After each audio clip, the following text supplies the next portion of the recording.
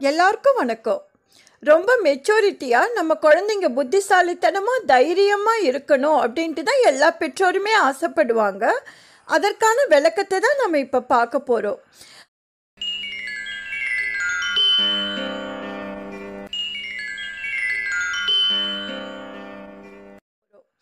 அம்மா அப்பா ஆசையாக கையை நீட்டி குழந்தைய கூப்பிடும்பொழுது ஆசையாக தாவி ஓடி வரும் அந்த குழந்தை. அதே புதுசாக யாராவது ஒரு விருந்தினரோ இல்லைன்னா அறிமுகமாகாதவங்களோ வந்தால் அந்த குழந்தை முகத்தில் பயம் தெரியும்.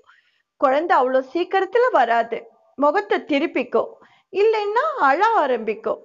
இந்த வயசுல குழந்தை அப்படி இருந்தா அது தப்பில்லை. ஆனா குழந்தை அந்த மாதிரி வளர்ந்து கொஞ்சம் பெருசான அப்புறம் அதே பழக்கம் வரக்கூடாது. அப்படி வளர்ந்து விடும் சூழ்நிலையால குழந்தைங்களோட மனநிலை பாதிக்கப்படலாம். குழந்தைகளின் மனநிலை பாதிக்கப்பட்டா அதனால என்ன ஆகும்? படிப்புல கொஞ்சம் மந்தமா இருப்பாங்க. எதற்கெடுத்தாலும் மனசுல பயம் இருக்கும். எந்த காரியத்தையுமே சட்டுன்னு இறங்காம குழப்பமாவே இருப்பாங்க. உதாரணத்துக்கு நம்ம ஸ்கூல்ல மிஸ் ஒரு டான்ஸ் ப்ரோக்ராம் இருக்கு, ஸ்பீச் பண்ணணும், ஸ்போர்ட்ஸ்ல ஆர்வம் இருக்கிறவங்க கூட பேர் கொடுங்க அப்படின்ட்டு சொல்றாங்கன்னா நம்ம குழந்தைங்களுக்கு கலந்துக்கிறதுக்கு ஆர்வம் அதிகமா இருக்கும்.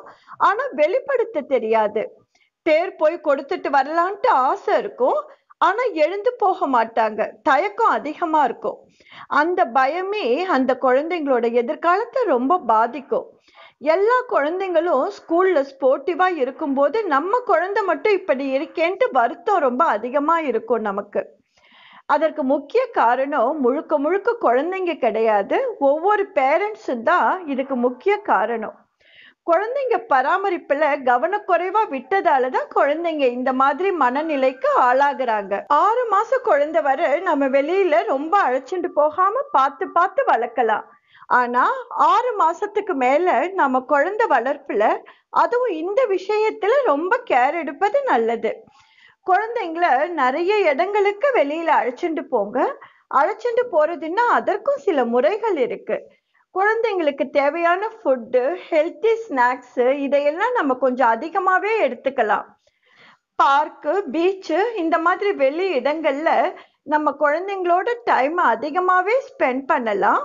இது முழுக்க முழுக்க குழந்தைங்களுக்கு நல்ல ஒரு எனர்ஜியை கொடுக்கக்கூடிய அருமையான ஒரு டானிக் மாதிரி. அங்கே நம்ம நிறைய ஃபேமிலி குழந்தைங்களோட வந்திருப்பாங்க.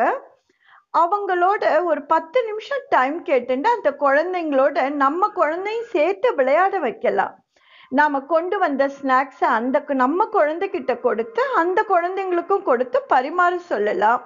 அப்போ அந்த குழந்தைங்க முகத்துல இருக்கிற சந்தோஷத்தை நாம பார்க்கணுமே. அப்புறம் பால் விளையாடலாம், கேம்ஸ் விளையாடலாம்.